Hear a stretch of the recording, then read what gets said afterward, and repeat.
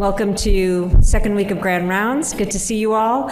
I wanted to start first with just a couple of announcements because I wanted to call your attention to some of the upcoming programs that we have. And I thought this would be a good opportunity to do so before I introduce Dr. Stein for his Grand Rounds today. I know that this is Women in Medicine and Science Month, and I wanted to alert you that we will be welcoming Dr. Altha Stewart here for Grand Rounds in honor of Women in Medicine and Science Month on September 28th. She is the president-elect of the American Psychiatric Association and hails from Tennessee, is a community psychiatrist, been very deeply involved in justice for adolescent populations. We're really excited that she's coming. She will be giving her Grand Rounds entitled Specializing in the Wholly Impossible, Women in Medicine, Past, Present, and Future. And then she's going to be giving a career talk and networking lunch, which is entitled Well-Behaved Women Seldom Make History, Reframing Sisterhood to Avoid Being Dismissed. A provocative title, and as always, Women in Medicine and Science Month talks and Grand Rounds are open to all, and we encourage everyone to attend. And Dr. Beth Stevens, who's an associate professor of neurology from Harvard Medical School, will be here giving neuroscience seminar. She couldn't quite squeeze it into September, so we forgave her, and she's coming October 3rd to celebrate September's Women in Medicine and Science Month. There are a couple of other things I wanted to tell you about, though. We are also really fortunate to be able to welcome back to McLean Kay Redfield Jameson. She's coming on November 2nd. I wanted to highlight two things. I think you likely know that she's just published a book on Robert Lowell. Some of the research for that book was done here at McLean Hospital. It's been a very highly acclaimed book. She's going to be doing two things with us. She's going to be giving Grand Rounds entitled Robert Lowell, Mania, Genius, and Character. And that's her Grand Rounds presentation, but she's going to be giving a very special evening program of about Robert Lowell, his poetry, and also some of the poetry set to music. We don't have the exact schedule, but it'll be between like 5:30 and 6 as a start, entitled Robert Lowell Setting the River on Fire, an evening of discussion, poetry, and music. So I wanted you to mark your calendar. She's very much wants the McLean community to be able to be here for both of those events, and we'll be blitzing the airwaves with more about that. And finally, a week later, on November 9th, Vikram Patel will be here speaking on global mental health. He's arguably one of the world's leaders on global mental health. He became the Pershing Square Professor of Global Health in the Department of Global Health and Social Medicine at Harvard Medical School. He just joined the faculty in April, and it's very exciting for us to have him and to welcome him to McLean. So that is November 9th. So September 28th, November 2nd, November 9th. So mark your calendars for those things. And with that, I'm going to move on to welcome and introduce Dr. Murray Stein, who we are really pleased is back with us here at McLean. We had the opportunity to hear from him a few years back, and he's a visiting scientist this fall at McLean Hospital, working with Dr. Carrie Ressler, Dr. Bill Carlison, and a whole host of others. Dr. Stein is Distinguished Professor of Psychiatry and Family Medicine and Public Health and Vice Chair of Clinical Research in Psychiatry at the University of California, San Diego, where he's also a staff psychiatrist at the VA San Diego Healthcare System. Dr. Stein graduated from the University of Manitoba, completed his residency and post-residency at the University of Toronto and at the NIMH. His research interests are far and wide, including epidemiology, neurobiology, and treatment of anxiety disorders, especially social phobia, panic disorder, and PTSD. He is a world-renowned expert, having written or co-written more than 600 peer-reviewed scientific articles. He is the principal investigator or co-investigator of multiple grants, including one where he's co-principal investigator with Dr. Carrie Ressler on a Department of Defense-funded multi-site trial. And I could go on for quite a while, but then he won't have time to talk. So instead, I will just welcome him to the podium. Thanks.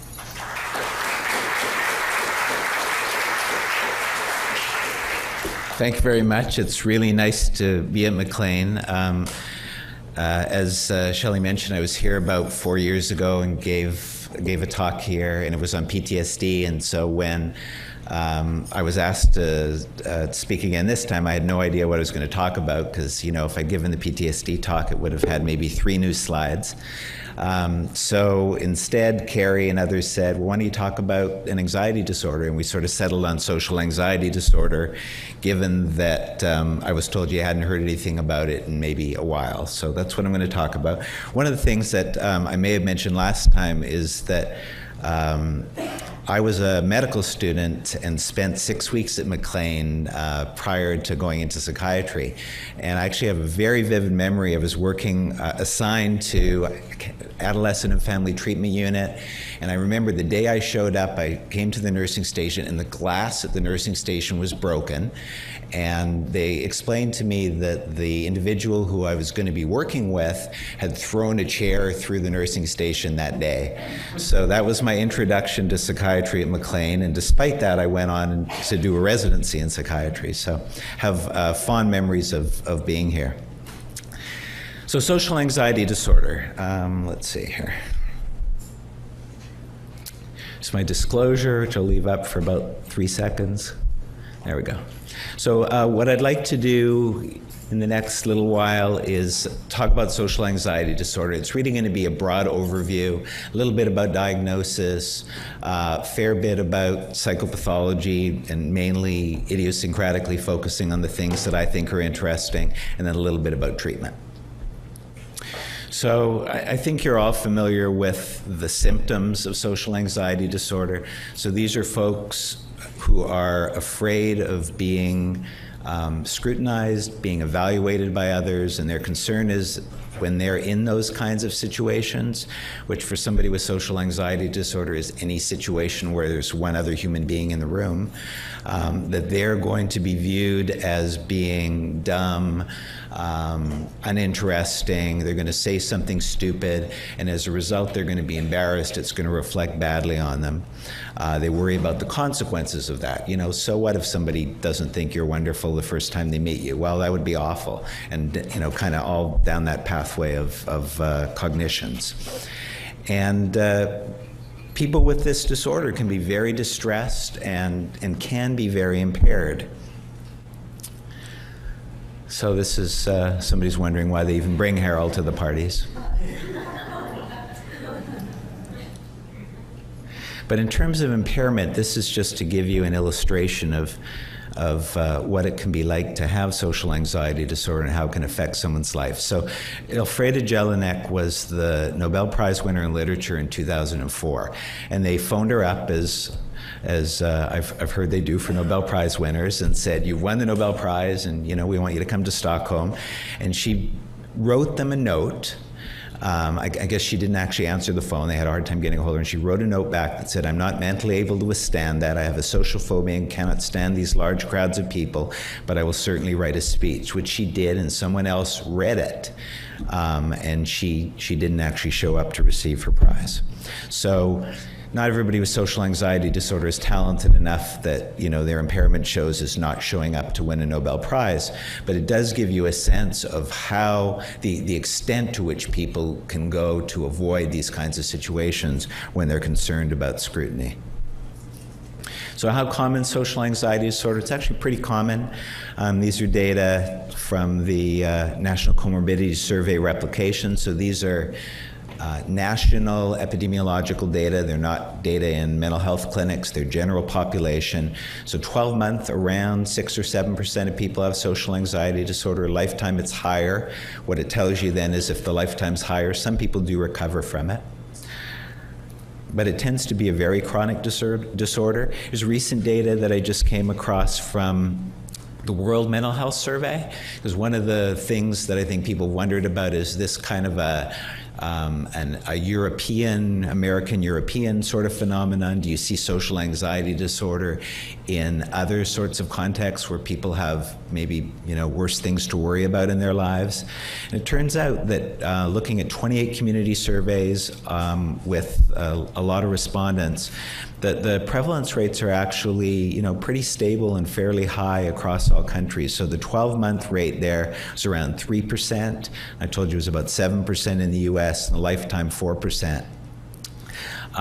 Part of this has to do with the type of social anxiety disorder that's measured, and I'll talk about that in a minute. But the other thing that was interesting that came across this cross-national epidemiologic studies was that a lot of the sociodemographic factors that characterize social anxiety disorder are quite similar across all these nations. So more common in younger people, more common in women than men, more common among people who aren't married, lower education, which is a risk factor for pretty much every neuropsychiatric disorder, and lower income, which is also a risk factor for pretty much every neuropsychiatric disorder known to man. One of the things to be aware of, if you're not already, about social anxiety disorder is that it's not probably really a single disorder. And within it, so these are scores on the LSATs, which is the Leibowitz Social Anxiety Scale. It's a clinical sample, and you can see there's a lot of range of this distribution on this score. And usually what we'll say is an LSAT above 70 is clinical, and we'll put people in treatment studies even with LSATs 60 and above. But yet here's these people with pretty low scores on the LSAS, 20s and 30s and 40s, who still do meet diagnostic criteria for social anxiety disorder. Those are people who have their fears really constrained to performance situations, typically public speaking, whereas the people with the much higher scores have a much more pervasive form of social anxiety disorder where, yes, they have trouble public speaking, but they have problems with interacting with people in all sorts of other situations. So it's really kind of two types of social anxiety disorder. And the DSM-5 actually made a change, as you're probably aware, to the classification for social anxiety disorder, whereas they actually pulled out this group of individuals whose social anxiety and fears and avoidance are pretty much only in performance situations, and there's this specifier, the performance-only specifier for social anxiety disorder, to kind of designate those folks. And then everybody else who's not performance-only has what we used to call generalized social anxiety disorder, which is more pervasive, involves lots of situations, involves interacting with people in small groups, and is by far the most impairing and severe form of the disorder. Actually, I don't know if you can read that at all, but a little context. So yes, that is a urinal. And I went into a new building at UCSD, and they just built this, and actually next to the urinal is a sign that says, "This fixture uses recovered condensate water, do not drink." And I was sort of thinking, what place needs to put up a sign to tell you not to drink out of a urinal? Anyways, nothing to do with social anxiety, but in terms of DSM-5, it is important to kind of pay attention to some of the changes that have been made, and for social anxiety, it was a big change. So Mark Twain once said there are two types of speakers, those who are nervous and those who are liars. And this is the specifier that DSM-5 now includes that I mentioned. So in DSM-4, we referred to people with generalized social anxiety disorder. DSM-5, for strange reasons, decided to flip things around and specify the group of people that has performance-only fears. And those are the majority of people in the general population, and that's the reason why you can see prevalence rates reported being from 2% to 10%. The lower rate would be people with this more severe, pervasive form of social anxiety disorder. There's a lot of comorbidity and kind of conceptual overlap between social anxiety disorder and a lot of the other disorders that we treat and see. And certainly shyness by itself and even social avoidance isn't enough to qualify for social anxiety disorder, but that is the core. And people who have a lot of those symptoms and a lot of impairment have social anxiety disorder. But there are other disorders that have social anxiety and shyness or avoidance as part of them. I mean, one of them, interestingly, schizophrenia, and there's been studies suggesting that a fair bit of the impairment functional impairment attributable to schizophrenia actually has to do with social anxiety.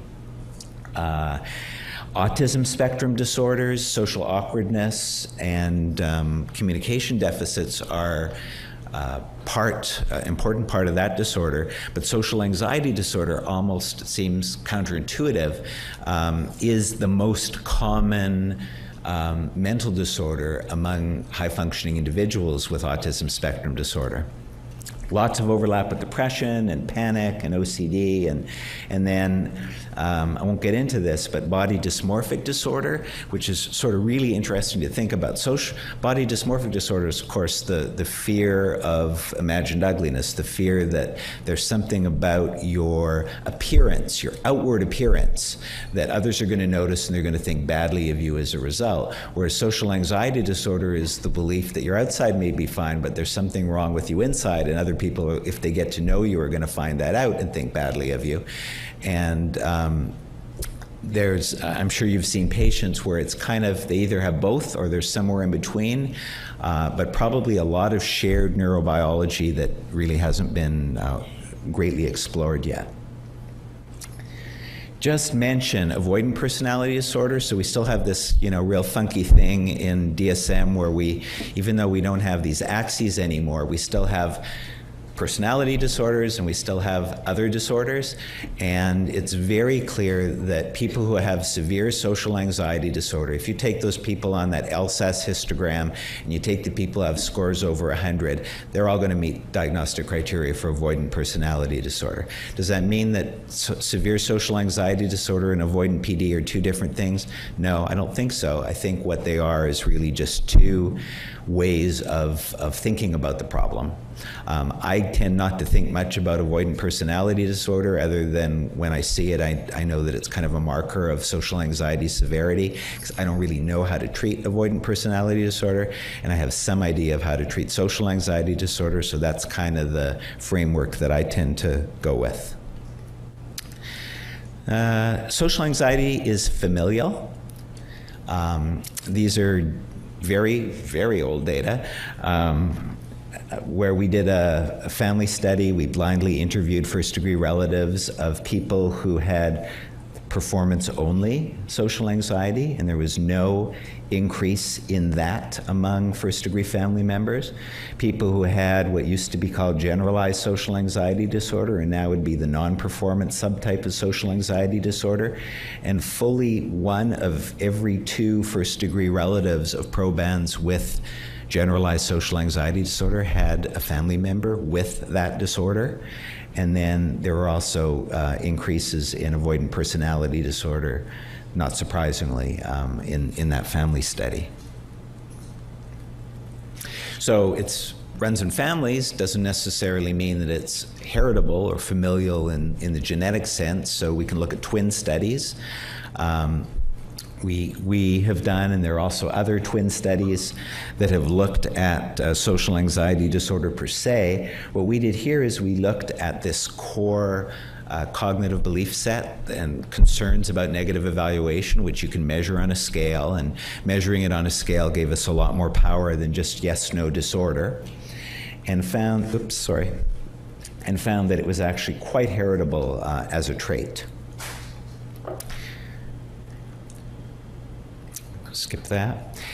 In kids, so social anxiety disorder, I think I mentioned, tends to start early in life, and particularly the more pervasive, non-performance only generalized type will start very early in life, and sometimes you'll ask individuals with social anxiety disorder, when did this start? And they can't tell you when it started. They've always been that way. They were shy kids. They were inhibited. Parents had to stop having birthday parties for them because they'd cry when they were the center of attention, wouldn't speak up in kindergarten, that kind of stuff. And we recognize that social anxiety disorder can actually be diagnosed early in life. And when you do see it in young individuals, it tends to be part, not always, but it's very frequently part of this triad where you see social anxiety disorder, but also GAD symptoms and also separation anxiety disorder symptoms. And it's almost as if it takes some additional development to kind of branch out and have primarily one of these disorders or the other. Selective mutism. So this is really, how many of you have seen kids with selective mutism? There's quite a few. Okay. So this is a really neat problem, not if you have it, but studying it. These kids with selective mutism have normal language skills, normal IQ, develop their understanding of language as far as we can tell normally, but fail to speak in particular social situations. And in fact, their parents will tell you they speak just fine at home. When they're around strangers, including peers, they either say nothing or they whisper or so that it's barely intelligible. We now know that this is probably a variant of social anxiety disorder, or a severe early onset variant. If you actually do go ahead and try and make a diagnosis, virtually everybody meets criteria for social anxiety disorder. Many have family histories of social anxiety disorder. It looks to be SSRI responsive, although there's not a lot of work that's been done recently on that, and exposure-based treatments are very helpful. We did a family study of probans with selective mutism. It's a pretty rare disorder, maybe 1 in 1,000 kids, preschool kids. And in order to do this study, we had to actually pair up with, there's a selective mutism association nationwide, and they signed up families who were willing to participate, and then all over the country we phoned first-degree family members, kept our interviewers blind to who they were talking to, and this is what we found in terms of rates of parental diagnoses among probans with selective mutism. So the parents of the selective mutism probans are in this, is that purple? And the parents of control kids are in gray. And then these are the rates of diagnoses among their parents.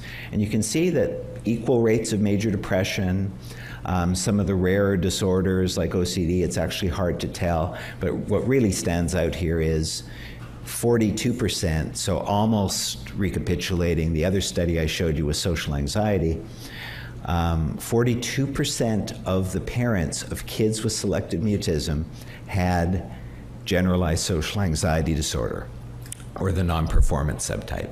So pretty clear suggestion that these disorders are familially related, and there's also now data genetically related. Skip that. Well, we won't skip that. I mentioned when I showed you that slide with all the circles that there is a lot of social anxiety disorder among high-functioning kids with autism spectrum disorders. The reason we say within the high-functioning kids, because it's got to be something we can actually measure and have them tell us about. And it turns out that social anxiety is also very common among parents of children with Asperger's and associated disorders. So we added to this Venn diagram selective mutism as maybe kind of bridging autism spectrum disorders in terms of some of the language issues and social anxiety disorder.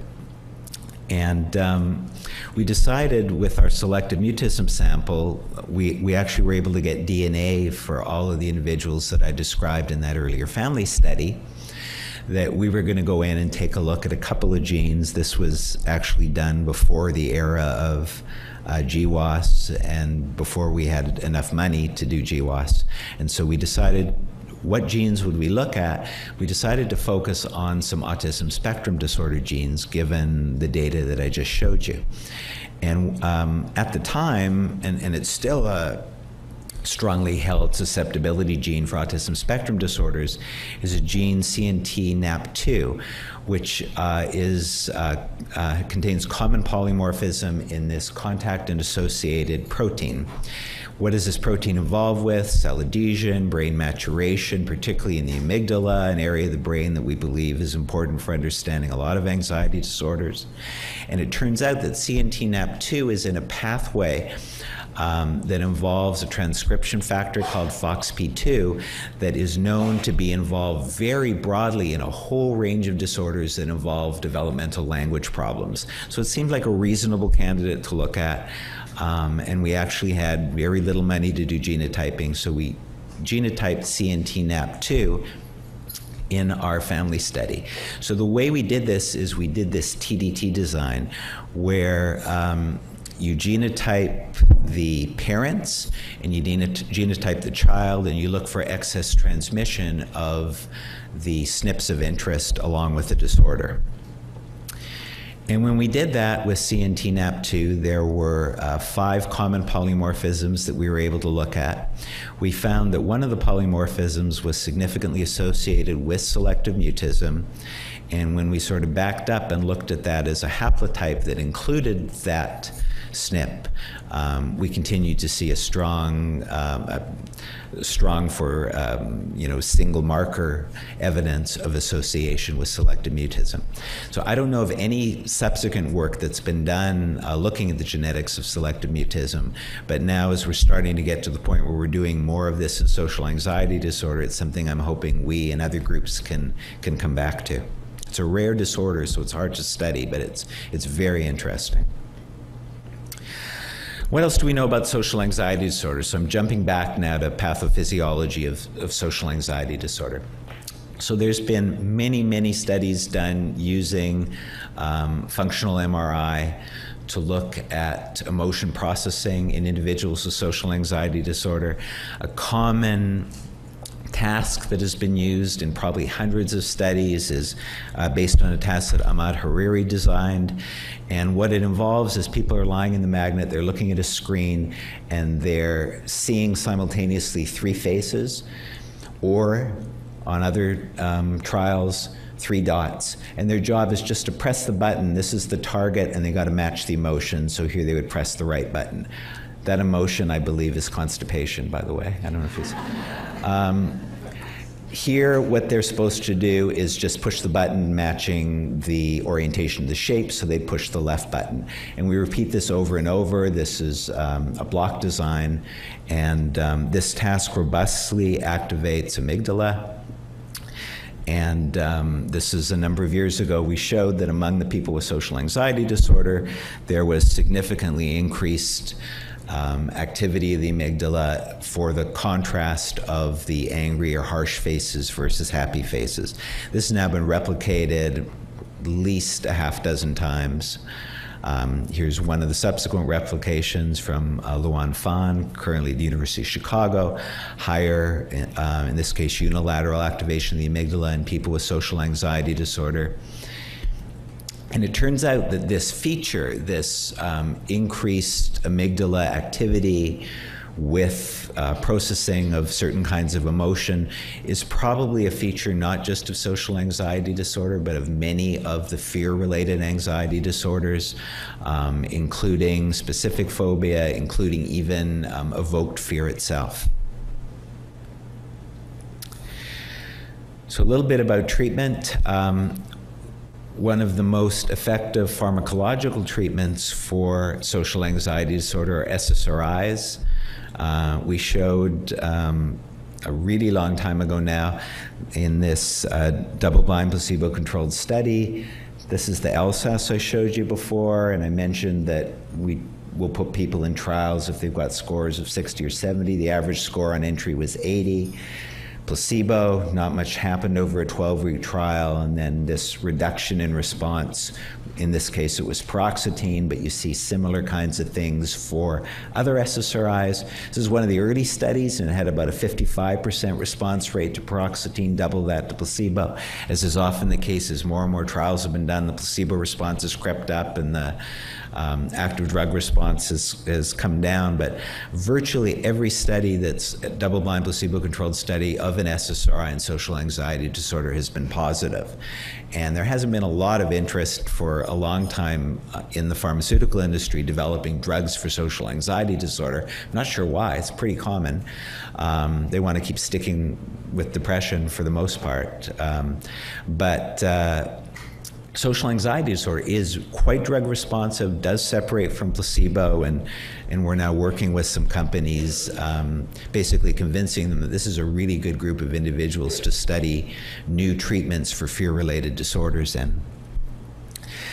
These are Luan Fan's work as well, and this is looking at what happens then to that amygdala threat signal when you treat people with SSRIs. And it does what you would hope it would do. So this is before treatment in the amygdala, and this is after treatment. In this case, it's the SSRI sertraline. So sorry, this is these are the controls before and then just repeated. They're not treated.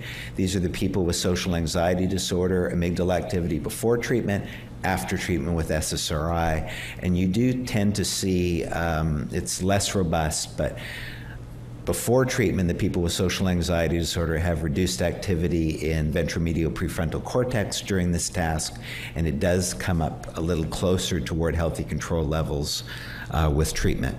So the drugs that work to treat the disorder are doing at least some of the things in the brain that we would expect them to do.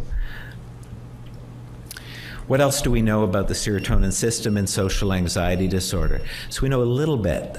This is a study from a group in Sweden. They've done a lot of work, PET studies, and other imaging studies to characterize social anxiety disorder. And what they did in this study, published 2 years ago in JAMA Psychiatry, was they used a ligand that actually labels a serotonin transporter. And so it becomes a measure of serotonin transporter availability. And they showed that among people with social anxiety disorder, there's increases in raphe, amygdala, probably other parts of the brain as well, an increase in serotonin transporter availability. So the knee-jerk response then is to say, okay, well, SSRIs work. They will actually, they block reuptake. They would actually counter the synaptic effects of increased serotonin transporter availability. So maybe that's how they work. It's probably not that simple. None of the things we actually study ever are that simple. Ann Andrews, who's a basic neuroscientist studying the serotonin system at UCLA, and I wrote kind of an editorial at the same time that paper was published. And we came up with kind of this theoretical model for healthy or normal serotonin neurotransmission and what it might look like in social anxiety disorder. And here we're, pictorially adding in greater serotonin transporter numbers than here. But what was also seen in the study is they also did binding of a ligand for 5-HTP and found that it was increased, suggesting there's actually increased serotonin synthesis as well. So it's a complicated story as to why an SSRI would necessarily work to counter these dual effects. So we know SSRIs work. What else work? When we treat, one of the important things to remember is, what I usually say to people is, if you've treated folks with OCD, it's very similar to the way you want to handle medications with people with social anxiety disorder. You got to treat them long enough with the medication. You've got to push the dose as high as they'll tolerate. I can't show you any data that this is true, but my experience is if somebody does well on 100 milligrams of sertraline, and they're not doing super great, and you push to 150, they do a little better, and if you can push it to 100 and they can tolerate it, and they do a little better. What do we do for non-responders? There's been very little in the way of evidence-based literature to guide us, but we'll do things in terms of pharmacotherapy, like adding a benzodiazepine. I'll show you some data around that. Sometimes we'll switch to a benzodiazepine, switch between SSRIs, or switch from an SSRI to an SNRI, switch to a monoamine oxidase inhibitor, which we should probably do more often, or consider either adding CBT or switching to CBT. But the literature is almost devoid of telling us, what to do if somebody fails a first-line treatment, be that an SSRI or cognitive behavioral therapy. So a few years ago, along with Mark Pollack, who was at MGH at the time, and Naomi Simon, who was at MGH at the time, we did a study to look at what do you do for treatment-resistant social anxiety disorders. It was a 3-site randomized controlled trial. It was a pretty big study. People came in, so 400 people came in at the front end of the study, and what we did is we treated them open label with an SSRI. It was sertraline, and we did our darndest to optimize the dose and manage side effects and get them as well as we could within 10 weeks on the SSRI. Non-responders to that, so a bunch of people responded, not as many as we would have liked, but the non-responders to that then entered the randomized double-blind placebo-controlled trial. And there were 3 options, 3 arms. They'd either just be blindly kept on the same dose of sertraline that they were on before, double-blindly. They would have clonazepam added to their sertraline, so add a benzodiazepine, or they would be crossed over, down titrated on the sertraline and up titrated on an SNRI, venlafaxine. So we were trying to address some of the things that you might do in clinical practice in terms of pharmacotherapy. We didn't have a randomization to add CBT. So the first part of the study, the open label part, was the first question is a comparative efficacy trial for non-responders, but there was also a personalized sub-aim built in, and we had DNA and wondered if we could predict who would do well with an SSRI.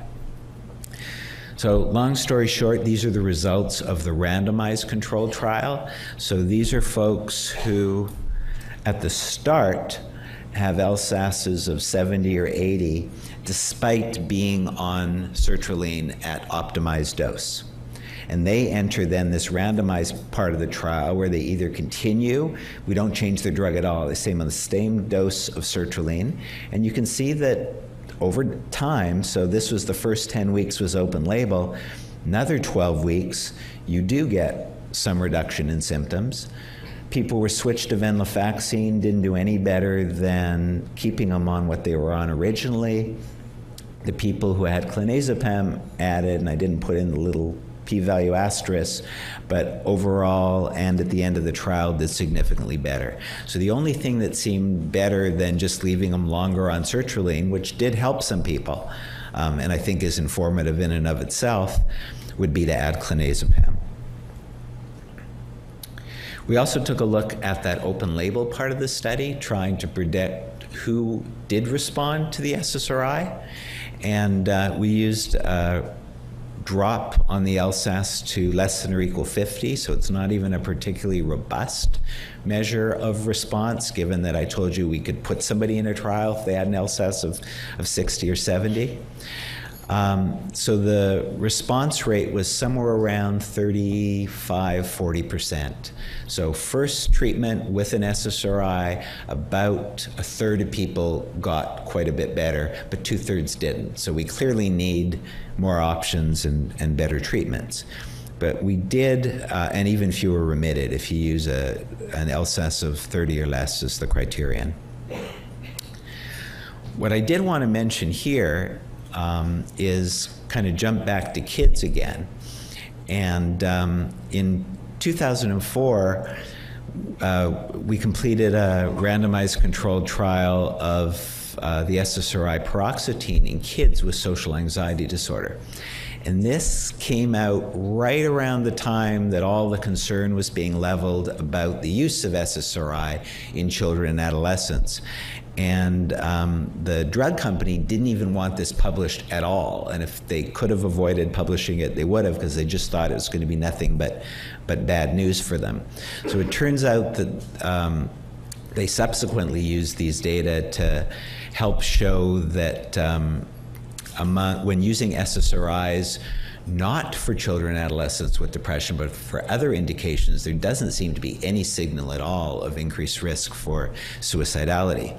But the main reason I'm showing you this is just to show you how amazingly well kids and adolescents with social anxiety disorder can do when they're treated with SSRIs.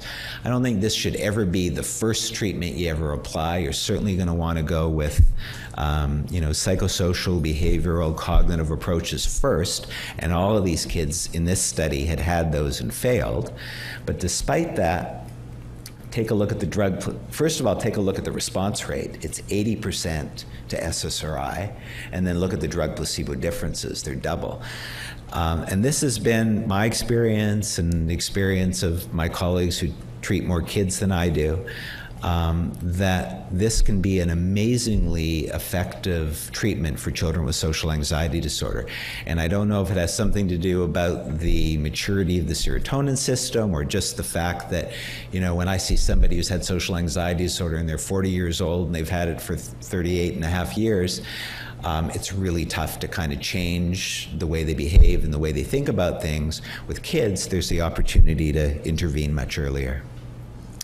And this actually fits. This just came out, I don't even think it's right. It's an EPUB in JAMA Psychiatry that I just found that did a meta-analysis looking at SSRIs and SNRIs for depression and anxiety in children and adolescents. And there's something really important sort of take-home message here. So here's SSRIs and SNRIs. Here's SSRI in the darker color, SNRIs and placebo.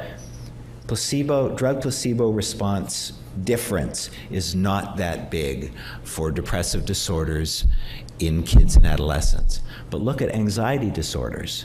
Big difference between drug and placebo. And I think somehow this story is kind of getting missed, and people are getting turned off on using antidepressants for kids and adolescents. If you are, and you probably shouldn't be, you should still be thinking about using them for anxiety disorders. I'm going to skip that. We have had the opportunity more recently to go from candidate gene studies, which don't tell you a whole lot about unbiased estimates of risk across the whole genome, to GWAS studies. And as part of a study called Army STARS, we've had access to self-report data and survey data and DNA from a very large cohort of young adults. And we were able, in this study, to have a measure of social anxiety. We didn't have a diagnostic measure of social anxiety disorder, so instead this is using a continuous measure of social anxiety symptoms. And this work's conducted with a whole bunch of collaborators, including Stefan Ripke, who was at the Broad, and Jordan Smoller, who's at MGH, who I'm actually spending part of the sabbatical time with as well. And so we looked at social anxiety. We actually created these factor scores, and I'll just kind of jump to this is the distribution of the social anxiety symptom or factor score in the population, nicely normally distributed. It's something we can work with statistically. And here's the GWAS that you're used to seeing with the Manhattan plots, and we're all looking for something to cross this 5 × 10 to the -8th barrier. For us, we do get a single hit on the short arm of chromosome 6. And as is often the case, it's in a gene that is not clear what it would have to do, if anything, with social anxiety disorder. There's something known about it. It's a peptidase inhibitor, and may have something to do with There may also be something to do with apoptosis, but unclear why this would be a risk factor. But this is actually the first genome-wide significant hit for social anxiety disorder. We're hoping to follow up with it in other cohorts. One of the things we also learned from that study is we did see heritability. So we expected, based on the twin studies, to be heritable. We saw much higher heritability in the twin studies than we see here with, this is the so-called SNP chip heritability that you get out of the GWAS itself. That's typically the case where when you say, okay, well, we know it's heritable from twin studies where we're thinking about all the genes that are transmitted. How about if we measure a finite number, in this case it's a big number, it's several million SNPs, and calculate the heritability? It always tends to be lower for traits than in the twin studies. But it's heritable, it's significantly heritable. We also looked to see how genetically correlated it was with other traits that have been measured. So these are not phenotypic correlations, these are genetic correlations. And it was, social anxiety is strongly negatively genetically correlated with extroversion. Phenotypically, that makes sense. High social anxiety, low extroversion. But what this suggests is that there are many genes shared in common that presumably are influencing both of those traits. Surprisingly, not a genetic correlation with neuroticism, which we did expect to see. I do want to save time for discussion, so I'm going to just mention something about MAO inhibitors. So when I first started working in this area, actually as a medical student, MAOIs were all that was being used to treat social anxiety disorder. We didn't have SSRIs. It was pretty clear the tricyclics weren't useful, and MAO inhibitors were what we used. They've kind of fallen out of favor. I think most, how many of you are any psychiatric residents here? Raise your hand. Okay, well, so generally, most residents, maybe not at McLean, but at most places, graduate from their psychiatric residency without ever having prescribed an MAO inhibitor. And that's really a shame, and it's particularly a shame for social anxiety disorder, probably other anxiety disorders too. So if I have somebody who has not responded well to a couple SSRIs, and I've added a benzo, and they've been through a good course of CBT, I absolutely will try them on an MAO inhibitor. And again, I have no published data, but I can tell you frequently that has been like a lifesaver for individuals. So I'm going to skip this, although it's going to take a while to do. So I'm not going to talk about really CBT or cognitive models of social anxiety disorder, although I could have, given how long it's taking to go through this slide. I will let you look at this. So basically, the cognitive models basically suggest that individuals with social anxiety disorder are predisposed to being concerned about negative evaluation. They catastrophize. So for example, they go in and talk with a coworker, and they immediately think, I'm going to sound stupid. He or she's going to judge me negatively. They don't do a good job paying attention to the cues the other person's giving. They often give off the vibe that they're disinterested rather than they're afraid, and that's probably protective in some ways. And you can sort of think about how, with CBT, an experienced therapist can go through and really tackle all of these different entry points. Da, da, da, da.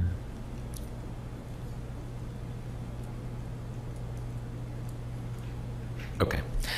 There are good data that cognitive behavioral therapies are effective in social anxiety disorder.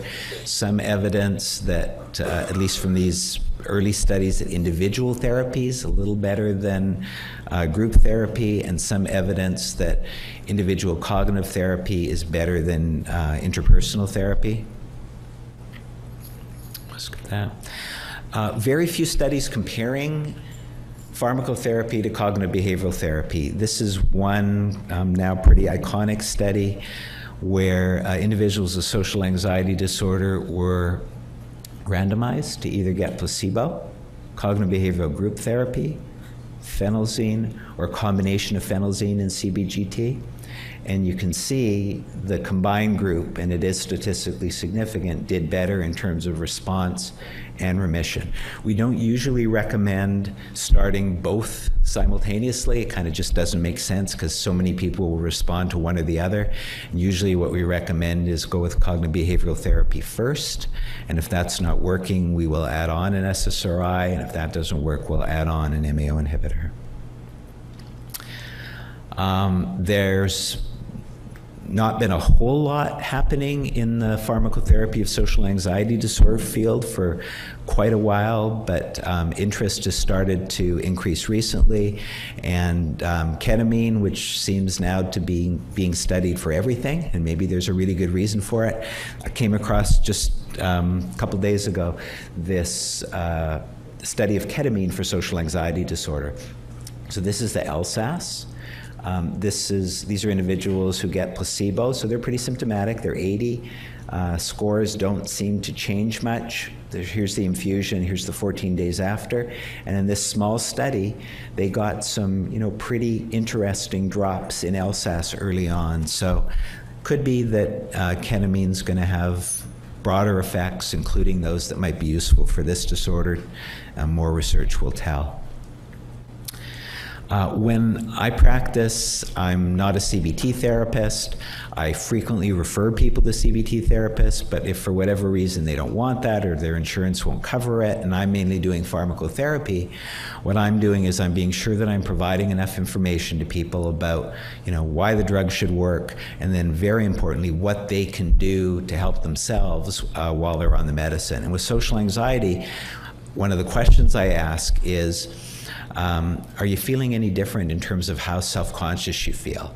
And that's often the first thing patients tell me. Like, I went into the room and there were lots of people there at lunch and I still didn't want to sit with anybody, but I sat and ate my lunch by myself like I usually do. But I noticed I wasn't feeling as self-conscious. I wasn't as aware of other people staring at me.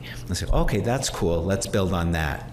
And then, I will do my kind of, layman psychiatrist CBT to the extent I can, but that mainly consists of prescribing exposure, right? Okay, you're starting to feel a little better now, that's good, okay. Now you got to push yourself, do more. Come back and tell me how you felt doing that.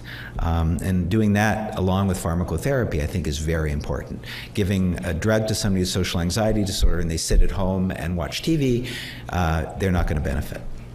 And one of the ways that I provide or try to provide information to patients is by telling them about websites that I think have good quality information. As you all know, you can get anything off the web. These are Anxiety and Depression Association of America, certainly NIMH in Canada, the Anxiety Disorders Association of Canada are all really good sources of information about the disorder. A lot of them also have very good self-help materials where people can really get a jump start with CBT. So let me stop there. Thank you all for being here, and if you have questions.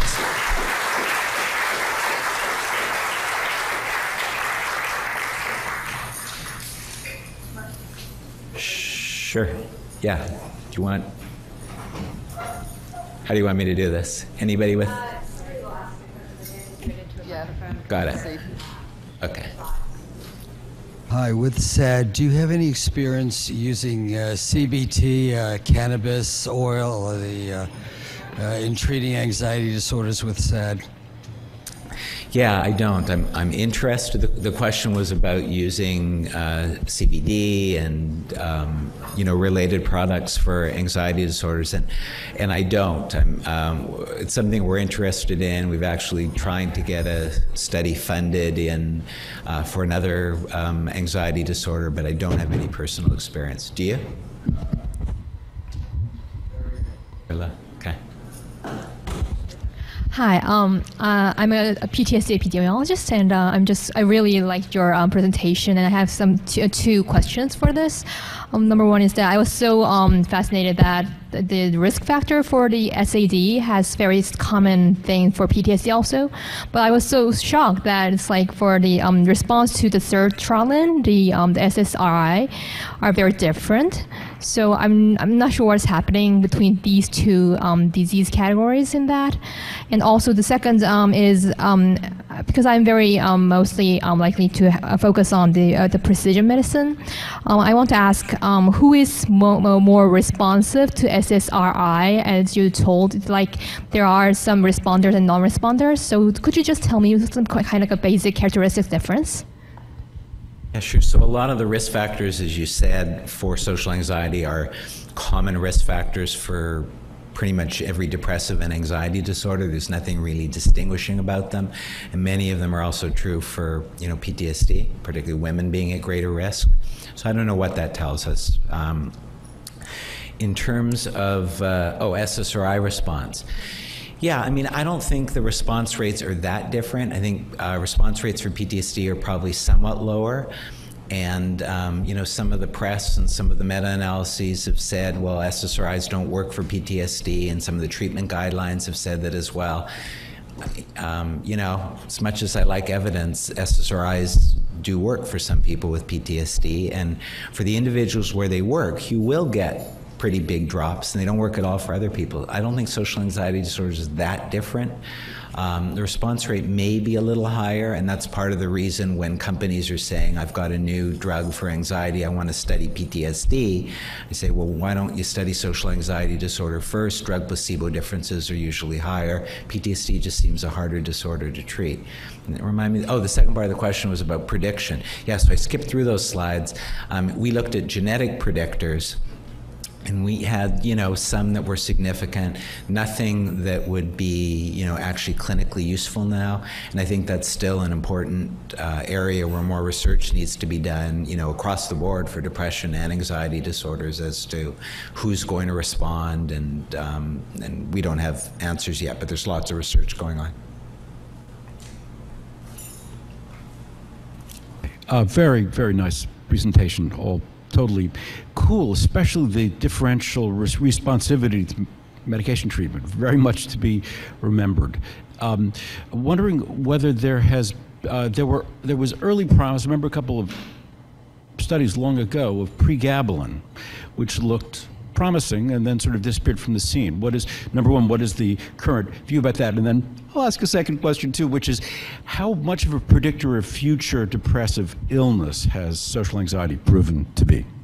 Yeah, so pregabalin, yeah, you're right. The company did at least 2 pretty big randomized controlled trials with pregabalin.